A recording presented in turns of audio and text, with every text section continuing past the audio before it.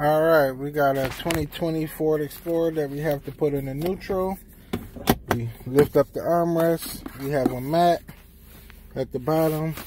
You pick that mat up, and if you can see right here, we have to pop that clip up. Give me 1 second. So you take a screwdriver, flathead screwdriver, and pop it up, and pretty much look like that there. And right there,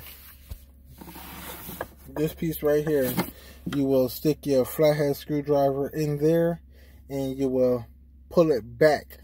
So it will go, pretty much you pull it back here to get the car into neutral.